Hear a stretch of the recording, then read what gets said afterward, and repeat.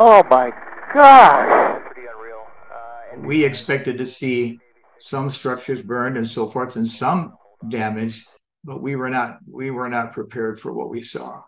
What we saw looked like an area that had been bombed and burned in a war zone. It was unbelievable. Oh my gosh, look at the harbor. Right in the Lahaina harbor, the courthouse in there, mission home, all the church, all the places that are tourist areas that are Hawaiian history are gone. And that can't be replaced. I've never seen anything 1/100th as a devastation there.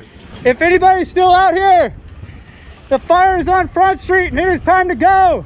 It was the last one off the dock when the firestorm came through the banyan tree and took everything with it.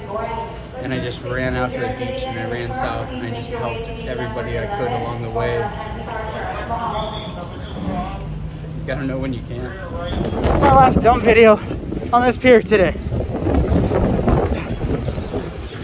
Bye, Scotch Mist. Hope you're still there. Stay boat.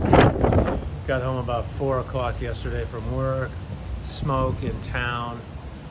My son and his girlfriend and 2 kids were at the house, and we evacuated immediately.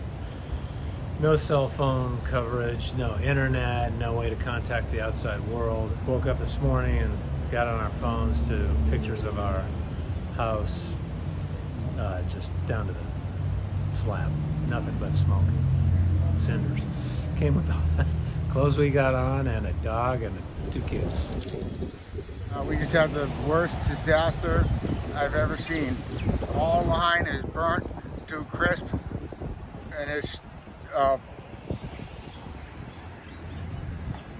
like an apocalypse.